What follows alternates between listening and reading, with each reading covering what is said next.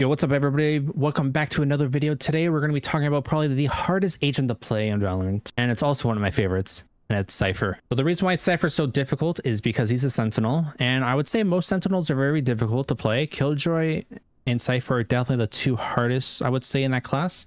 So basically, the basic outline for Cypher's kit is you got the cam, has to be on a flat surface to peek. You can be on the other side of the map, and you can still be activated in it. You got the trip still. Once you go into the trip as an enemy, you activate it, you're revealed, and then you're pretty much dead. And next you have the cage. Once you activate the cage, it's a visual denial. You can't really see anything through it. However, if you're the enemy and you go in and out, you will be making a lot of noise for the Cypher. However, a Cypher yourself, you won't be making any noise. So basically on Cypher, especially on the defensive round, you're the Sentinel. So you're supposed to be anchoring the site. Your job is to prevent the enemy from pushing onto the site too easily, and at least getting 1 or 2 kills each round, and you're doing your job. When it comes to early on, and especially late game, there's mostly 2 setups you only do as a Cypher. So you have your default setup, where you have 1 trip and 1 entrance, and you have another trip and another. And that's what's considered your default setup. Eventually later on in the game, where you want to mix it up, these are considered kill trips. This trip itself is almost impossible to kill without being revealed. And a good Cypher will capitalize and use these trips to punish the enemy team. So when it comes to the difference between basic setups and kill trip setups, you have to alternate between the two, and you don't want to be predictable on site. For example, on Sunset, this trip is almost impossible to break unless you're a Sova or you're a Raze or a KO. You can destroy it with your util. However, if you don't have any of those guys on your team, this trip itself is basically a free kill each round. So I might use that trip with a combination of this or a basic setup. However, sometimes they're just going to be head rushing onto the site and I don't have time. And I know once in a while a team might just head rush into one site. So I might place one of my trips down here. I will throw 1 cage up here. And I have to line up exactly. Bam. Throw my cam up here. And I might throw 1 cage right here just so I can peek default. So this kill trip is meant for me peeking off this one way. So I might have my cam right here ready, and I can see once they enter into the area. And as soon as they're about to, I pop the cage and I spam through. However, let's just say they destroy the trip. I still got this bottom trip right here.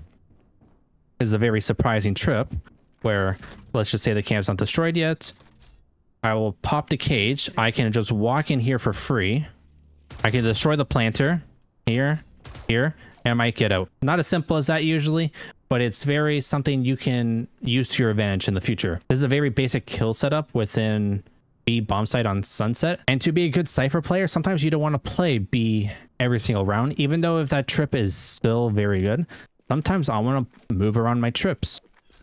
So maybe on one round I might have a trip right here where I have so much information where if I'm rotating to A, I know this is clear because this trip has not been activated. Only 2 agents can get past it, and that's an Omen or Jet. So I might place my 2 trips right here, or I might close this door and then play off a trip right there. So Cypher's kit is all about information and denial information for the enemy team. You don't want to be too predictable, but you also want to capitalize on these trips. So sometimes you want to alternate back and forth between these trips. Sometimes I'll play on A, sometimes I'll play on B.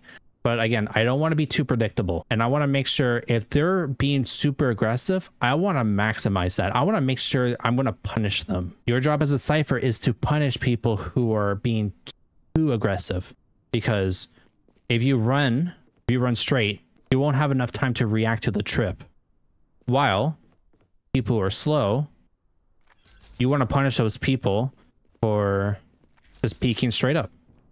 Because if you have your cam over here, let's just say you have your cam over here, and you have one of those slow people peeking, well, I know they're slow, and I just have to swing quickly and back out. So the bane of existence of every Sentinel main is basically when you set up on a site, and unfortunately they're on the complete opposite of the site, and I swear it happens every time I play Cypher or Killjoy where they never hit the site I want them to go.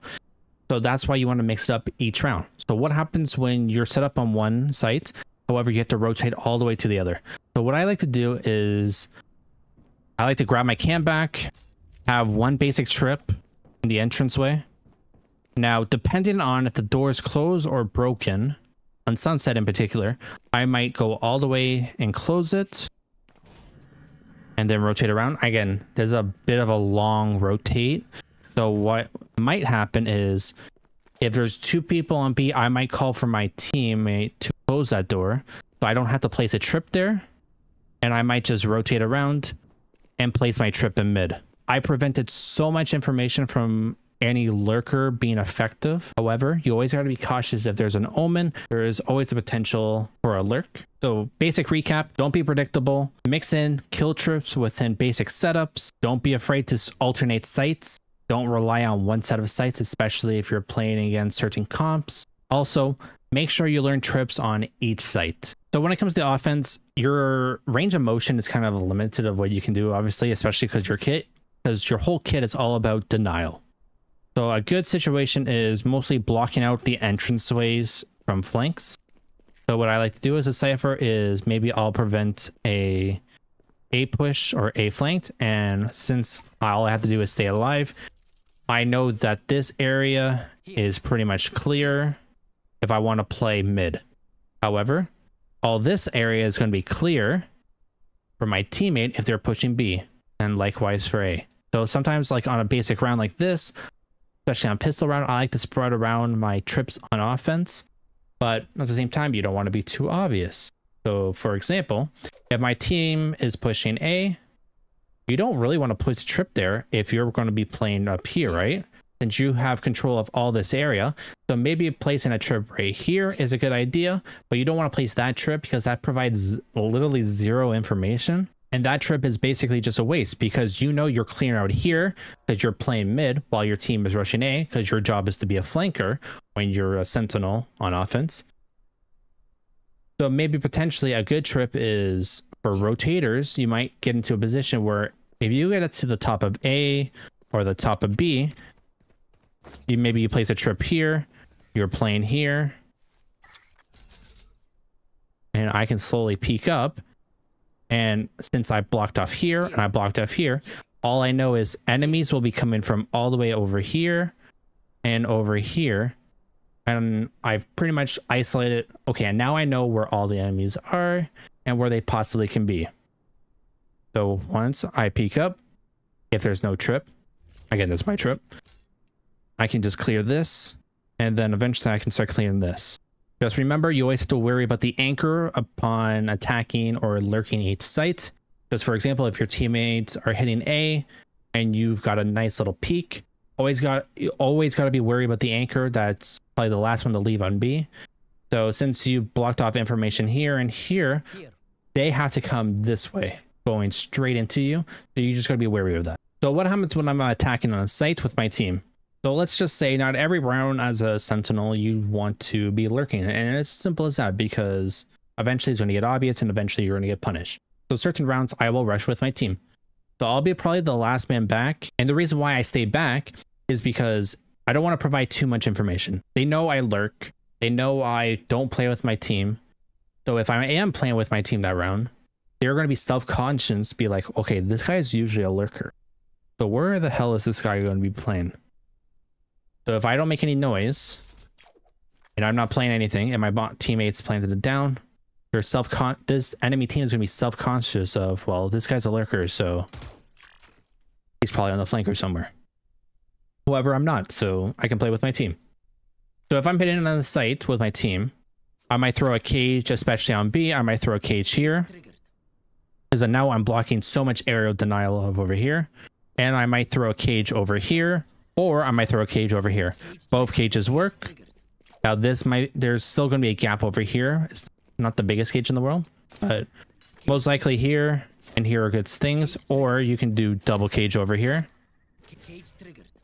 Again, there's still going to be a gap, so you have to be very careful. However, let's just say the bomb's been planted. And most likely you're going to have one trip, and so it's this trip. So you're preventing any information from any lurkers on your flank. However, this is where you can get creative. Most likely as a controller or a sentinel, you're going to be the last one alive. And so you want to play the odds. You don't want to wide swing everybody and just throw away your life. So sometimes, let's just say the bomb's planted here. I might throw my cam right on the bomb. And so most likely, in most situations, they're just going to smoke me off. And so I have my cam for the bomb. Then I ping them. They're revealed. And then potentially I can just spray. However, or I can bam, bam, pop cage. And I don't have to spam in the open. And the same thing goes with defense. I forgot to add. If I'm going to defuse a bomb, I might just throw my cage on it and I can stick it. Just for the record, these cages last as long as, I'm pretty sure, the whole duration. So that's it for my basic Cypher guide, everybody. If you have any more information, don't be afraid to comment down below. Again, recap. Mix everything up. Don't be obvious. Don't be predictable. That goes with offense and defense. Play around with your trips. You don't have to swing everything as you Cypher. Just providing information about rotators can provide so much information. Like a nice little lurk play on A, nice little lurk play on B. Again, you also have to be self-conscious about the anchor of the opposing team as well. Yeah. So I'll see you next time, everybody. Stay tuned for more content, and don't be afraid to hit that like and subscribe.